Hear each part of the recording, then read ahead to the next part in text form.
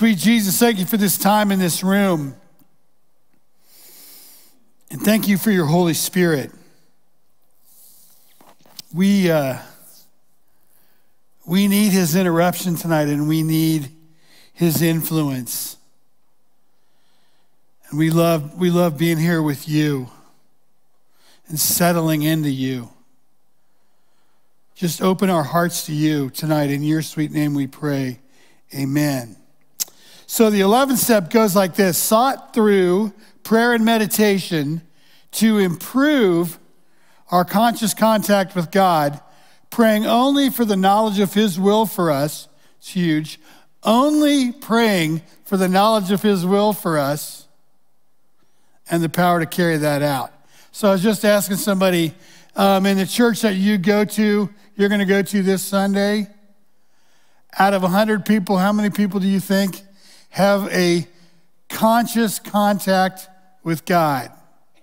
I mean, I'm not talking about trying to be a learner of stuff it says in the Bible, which is great, but how many people have a conscious contact with God where they literally can talk to you about what it's like in their life to walk around with Jesus? And they're like, they can have that kind of a conversation, right? And it's not awkward for them. It's not weird. They're like wide open to being able to talk about that. How many people have that gift? And this program of recovery provides us with that gift as an essential, right? It provides us with that gift as an essential. Again, more and more I keep looking at the importance of, and I wish, we'll save it for next year, but I wish that I would have worked harder in the first part of this stuff on the steps, talking about why did they pick those 4 basic pieces of recovery as essential above anything else. Like, and we've talked about it. The first one was powerlessness. Second one was being able to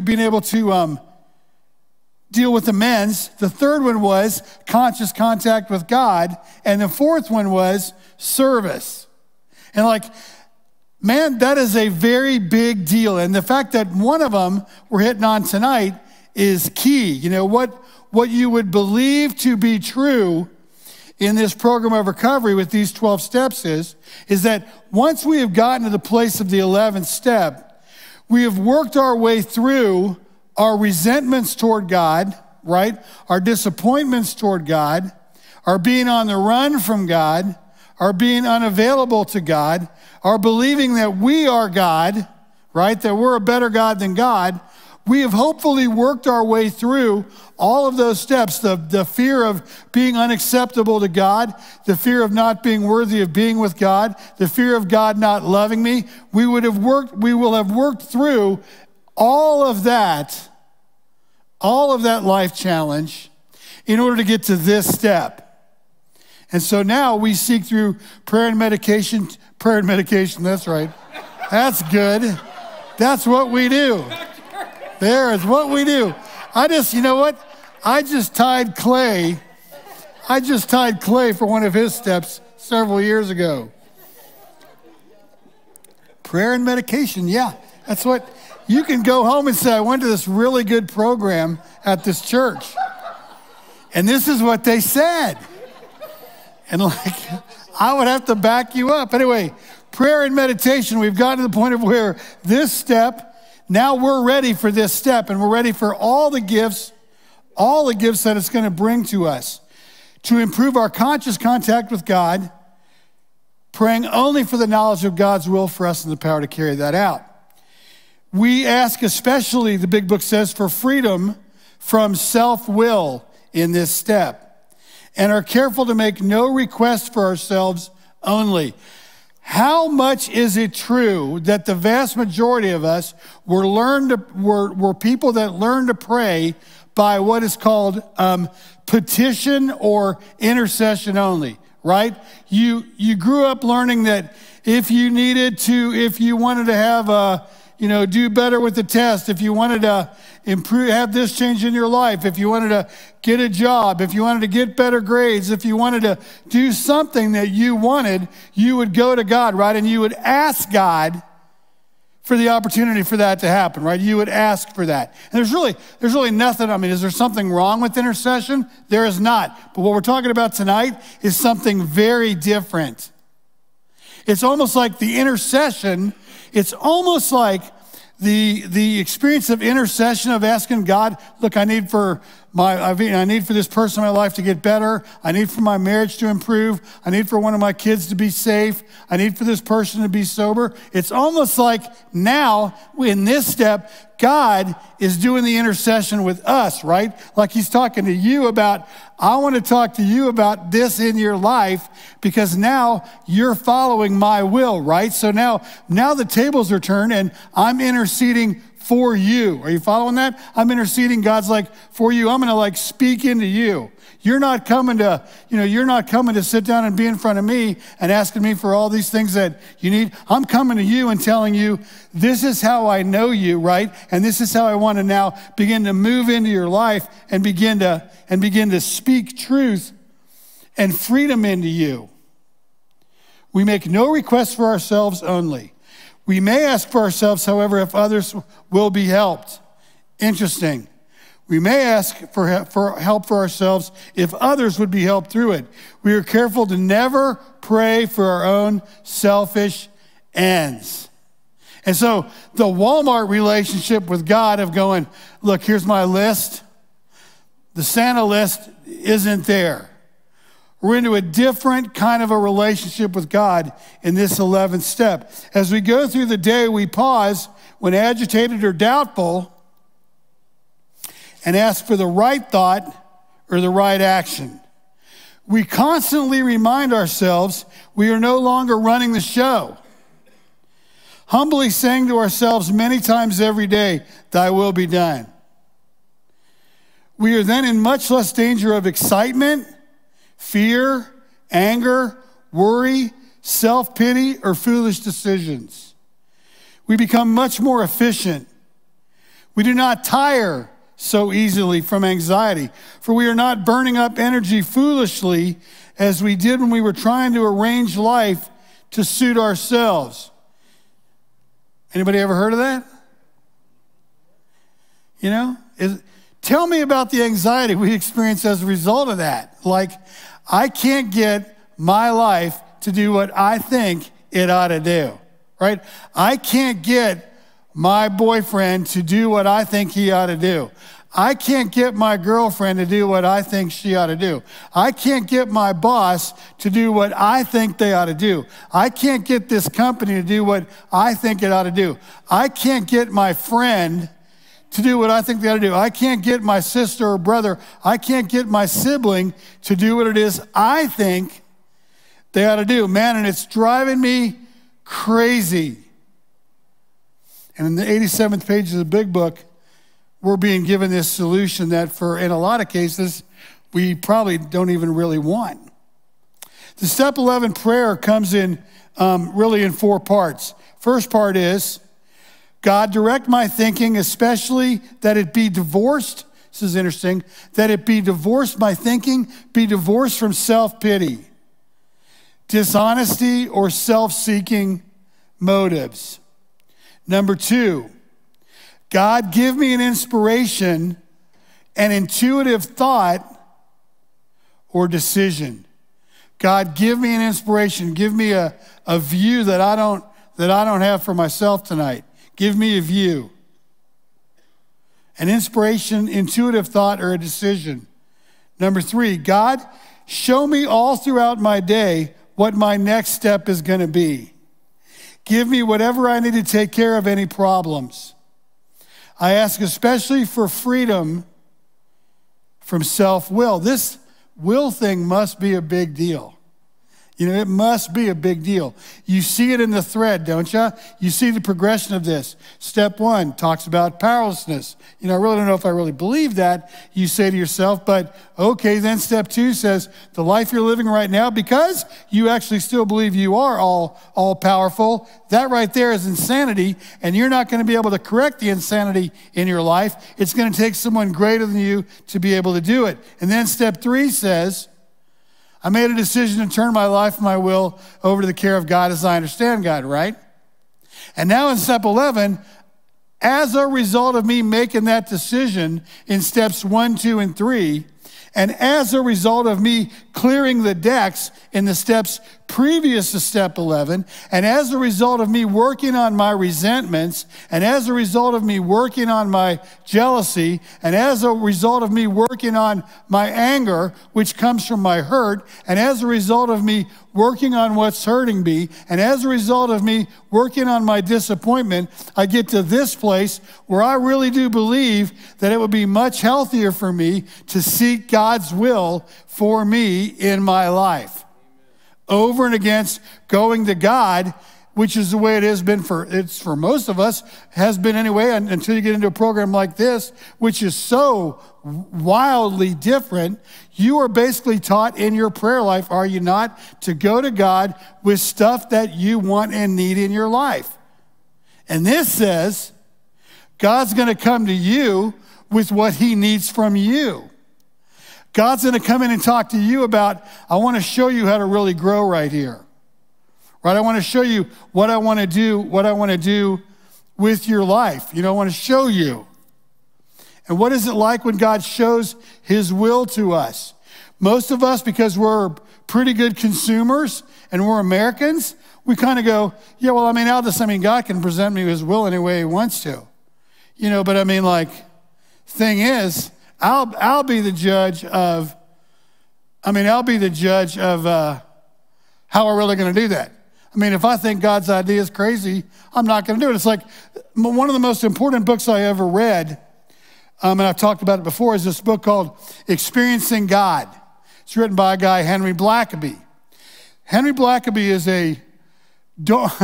don't look up Henry Blackaby on YouTube and start listening to his sermons. They're deadly. He's not a great in-person communicator. He's an unbelievably gifted writer.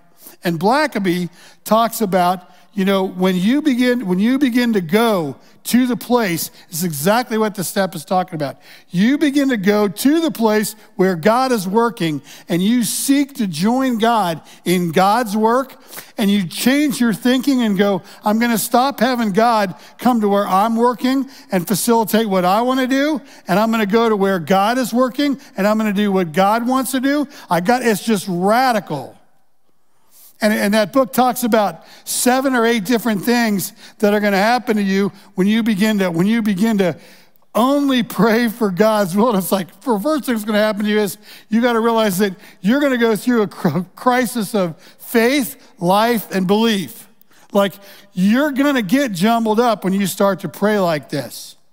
You're going to realize that God is going to provide you with all the resources necessary in order for you to be able to do what it is he's trying to accomplish in his work. He is going to invite you deliberately, you personally, and that's what this step talks about. He's going to invite you personally to join him in his work. It's not an accident that after we work on this 11th step, the 12th step talks about, I'm going to go carry this message to others. I'm going to go learn how to serve other people. It's not an accident that the service part of this program of recovery is also one of the 4 majors that originally started off these steps. Whew. God, show me all throughout my day what my next step is to be. Blackaby, exactly. Give me whatever I need to take care of any problems. I ask especially for freedom from self-will, and then thy will be done. The 11th step promise is really, really cool. This is what it says. If I said to you, have you ever had a hunch about something? Most of you would raise your hands, right? Somewhere along your life, you're going to have a hunch. You're going to have a hunch about somebody's personality. You're going to have a hunch about where you're going, being good or bad. You're going to have a hunch about a lot of things that you're going to just have a gut feeling of whether something's, really going to work, or whether you're comfortable with A, B, or C, or whatever. So we know about hunches, where it says, what used to be the hunch or the occasional inspiration gradually becomes a working part of the mind. So that experience where in a random way, in a random place, at what appears to be a random time, God intervenes in your life. Like, have you ever had that happen where you say to yourself, I can't explain how this happened, except people go, it must be God. Or people are going to say, it must be a God thing. Like, you've heard that phrase, right? Like, and it's, you're like, I don't know if I'll ever be able to replicate that again. It's like this is a one-shot deal where God literally showed his face to me, or God literally showed me something about me or my life or the world or life or whatever. And like, I don't know if I'll ever see it again. And this step says, oh yeah. What used to become hunch or an inspirational event now becomes a working part of the way you think. Like, when you get into this conscious contact with God and you're walking around with Jesus and you're learning how to listen and you're learning how to follow and you're learning how to let him take the lead in the dance of life, man, it's going to be a very big deal. Because what used to be a random hunch or what used to be a random experience that you just had this experience with God that you never had before, now this step is saying, we can show you how to have this on the reg. We can show you how to have this on the reg. Like, back to that book, Experiencing God, if you read it, there are stories in that book that are going to blow you away. Like, there is stuff in there, stuff this guy did in his ministry and stuff that you'd be like, that was just idiotic that you would go there. I mean, remember that when he went to, was it Alaska he went to start that mission or somewhere out in the middle of nowhere. And they sent him out there with they challenged him to go out there and start this church. And he goes out there with $200. And he's like, I went through the $200 in like a day. And then I'm like sitting there with my kids and my wife and everything going, I don't have any people here. I don't have any money. I'm out here with my family. The church body paid for me to move out here. And here we are. And that's that principle. If God's going to lead you there and God's will is going to take you there, then God is going to provide what you need to do what God is asking you to do there. There's stories in the Bible that lift this up. There's stories like, there's a story in the Bible, you can look it up, where there's this fortress with, thousands and thousands of well-equipped warriors. And so God, he has this ragtag band of semi-retired soldiers, like kids, people that have no idea how to fight. No one's a trained soldier. And there they are, standing outside of the walls of this town, Jericho. And God goes, this is my will, we're going to take that city. You're like, if you're in your right mind, if you're trying to be logical, if you're following the will of survival, you run, don't you? You run. It's like how many people at first blush? It's true that most of us begin developing a compulsion because we have a fear that we need to soothe some kind of a way. Amen? At one level or another. And it's true that at least for a while, what we pick our compulsion to be will soothe that pain, right? It will soothe that. That is true until it doesn't. But if somebody says to you, I want to offer you this program of freedom, and I mean, really all you got to do, it's pretty simple. All you got to do is change everything about your life. Like, you got to change the way you spend your time. You got to change people you're spending time with. You got to have a sponsor, someone that's going to listen to your stuff every day. You got to do this work on stuff like these steps. You got to do all that. And if you do all that and you really begin to understand God's will for you is always that you have an abundant life and that you flourish. It is always that you have an abundant life and that you flourish. And when you get in touch with what God's will for you is, that God is always on your side, would never seek to defeat you, only wants to love you more deeply, and would never do anything to hurt you. this becomes very, very important. You know, this isn't like an obedience issue. It's not like an obedience issue like you got to do the right thing. It's like an opportunity issue of, are you really willing to listen to God's heart? Because like Blackaby, that's what he clearly is doing. Otherwise, he's insane. If you read the book, you're like, the dude, don't get the workbook, by the way. It is a killer, man. It'll take you 4 years, and you'll tell me you couldn't handle it. I know. This is forever. We get the book. I'm telling you, get the book, or get the audio book if you like those. But he began to understand the freedom of walking in the will of God. Walking in the will of God. You get to this truth when you see Jesus do his work. Go and read any of the 4 stories about Jesus in the second half of the Bible. Pick John, pick Luke, pick Mark, pick Matthew. If you want to read the shortest one, well, pick Matthew. In my estimation, if you want to read the best one, well, I'm unbelievably biased right here, but pick John. Pick John every time, man. Every time, pick John. Just read that book. Read it for a year. Read it for a year. Just sit and read that book for a year. Anyway, you read one of those 4 stories about Jesus. What are you going to see every time? Every time something big is about to happen to Jesus, you will find Jesus stepping away from everything and everybody around him. And it says he went over to pray. He went up into the hills. He went to be alone. And almost every time that Jesus is about to say something major, he will start off with, or frequently, he will start off with the word amen first. It's like, wait a minute, don't you say amen at the end? He did. Because like, what's happening to Jesus right then is he is finishing a conversation with his Father, and then he's going to begin to talk to other people. You know, like he absolutely doesn't do anything that his Father doesn't tell him to do. When Jesus decides in his 30s that he's going to become publicly available and do his work in public ministry, the first thing he does is he goes off to be in the wilderness. He goes out there to encounter his Father. He also obviously is going to encounter the enemy, just like us.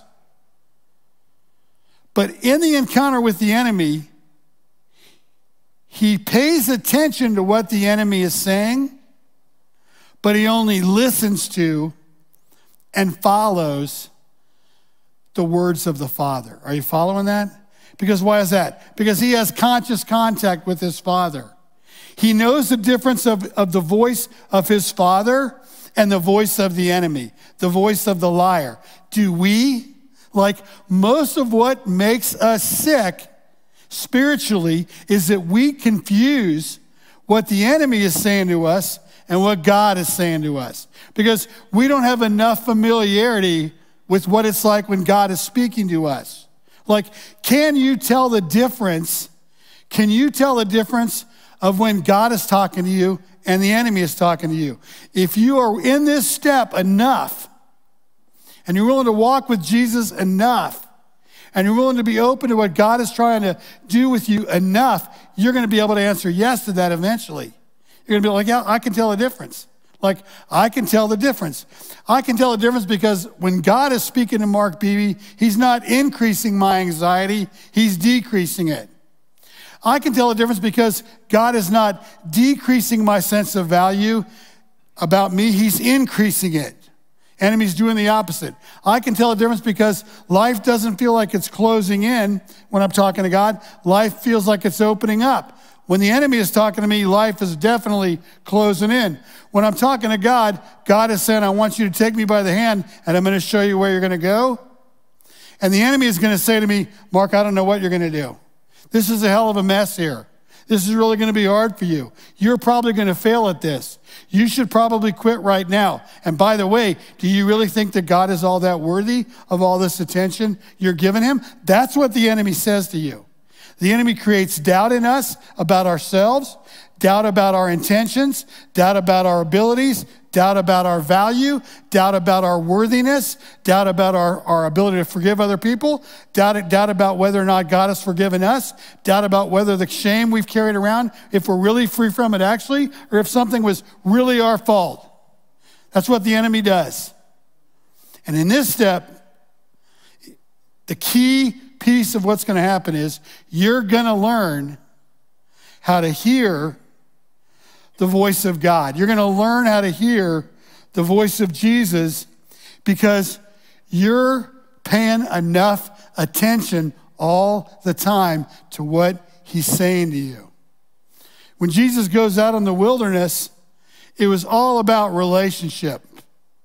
If you notice when it's in the 4th chapter of the book Luke, second half of the Bible, you will see in that book, in the 4th chapter, where it's talking about Jesus being in the wilderness, there's no accounting of what they talk about, he and his father out in the wilderness.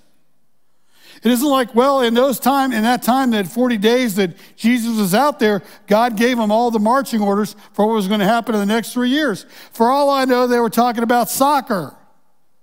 I don't know what they were talking about, but there's no indication that they were doing like executing planning or creating a vision statement or anything else. I mean, like every church in America spends 200,000 years trying to create a vision statement. What would happen if you said, forget all that, we're going to come here on Sunday night, we're going to sit down for 45 minutes, we're going to fill this room with people from church, we're going to pray for the Holy Spirit to be showered over this church, we're going to pray for evidence of Jesus in people's lives, we're going to pray for the next 1,000 people to be one in this building, 500 people to be baptized, we're going to do all that.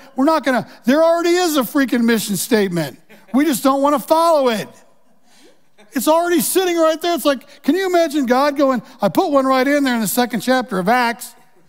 What are you, arrogant? You think you can do better than me? You're going to do one better when I already gave you the operator's manual for the church? What's the matter with you? What's the matter with us is we like our will better. We like our will better. We like our voice better. We like our plan better.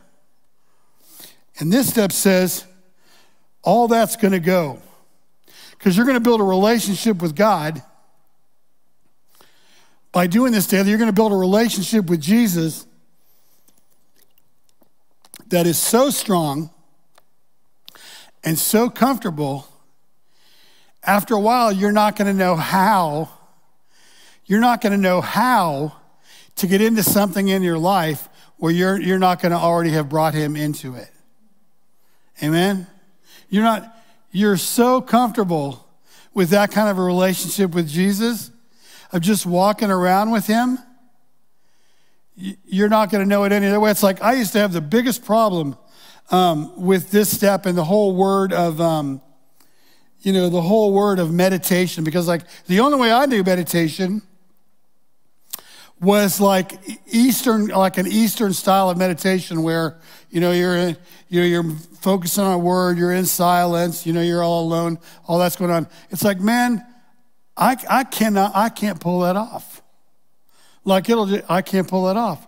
But then I learned from people like another guy like a lot. Richard Rohr is his name. He wrote this book, Breathing Underwater. I learned from Richard Rohr that, man, that is only one style of being alone with God or being in conscious contact with God. There's plenty of other styles. One style is while you're driving around in your car, you're just fully aware of this conversation you're having with Jesus. You're cutting the grass, you're doing whatever. You're just fully aware of walking around with Jesus.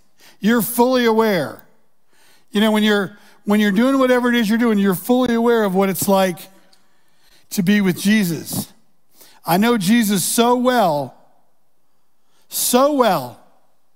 you say, that I trust his outcome over any other outcome that I can imagine. We're very good at saying the polite thing, right? Which goes right to the step. Here's what people say. When they have no other way to go with something and they feel like things are totally jacked up and they've run out of any other ideas on their own, only by default do we say, well, I put it in God's hands.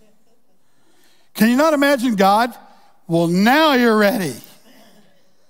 We've been on this for 6 months. Now you're ready. now. Like after all this, look at all this pain. Look at all of this that happened. Now you're ready. Thank God he doesn't say that like that. That's why I'm not God. That's why you're not either. 6 months of hell, and we get to the place of going, well, I've tried all my tries. I'm laying this into God's hands. And my question is, are you? Because if I gave you a way out of this that you could do on your own, would you take it? Or would you sit here and allow God to lead you maybe to where you don't want to go? Do I trust Jesus so much that I trust his outcome over anything that I can imagine? It's kind of like you first get started in recovery. And if it's drugs or alcohol, someone might be talking to you about, well, maybe it'd really be helpful for you to think about treatment somewhere. And here we go. You're a million miles away from this step at that point, right? And I would expect you to be. Because you're going to be going, well, how long do I have to be there? How much is it going to cost? What are they going to do when I get there? What are the living arrangements going to be like? What if I want to leave? What if I don't like it? What are they going to say? Do you really think it's going to work? Like you're going to get this barrage of questions, when like a good salesperson's going to go, well, no, here's the answers to all those questions, right? As opposed to going, you know what? I don't know what any of that's going to be like. All I know is if Jesus is urging you to get help this way, just do it. Stop asking questions. If in this program, someone is saying to you, get a sponsor, do it. Stop going, well, I just don't know. I don't know if I can call somebody every day. Oh my God, I don't know if I can go to a meeting every day. If someone says, go to a meeting every day and you're going to get free and that's what God wants for you, it must be good. Do it. Amen. Just do it. Just stop obsessing with, should I, shouldn't I? What do I think? What do I not think? What's my personal opinion? And the whole thing is, it goes completely opposite of what this step teaches us. Do you trust that Jesus wants more for you tonight than you want for you? Do you trust that his outcome for you is more worthy than yours is? Jesus says it like this: I'm the vine, you're the branches. Those who remain in me, this is step 11, and I in them, will produce much fruit. For apart from me, you can do nothing. I improve and increase and seek a conscious contact, a hand-to-hand, a face-to-face relationship with Jesus. I'm not really looking for religion. I'm looking to walk with Jesus. Amen? Sweet Jesus, thank you for everybody in this room, Lord, and for the opportunity for freedom to be here. We love you. Your words just take our breath away sometimes. And at least for me, tonight's one of those nights. In your sweet name, amen.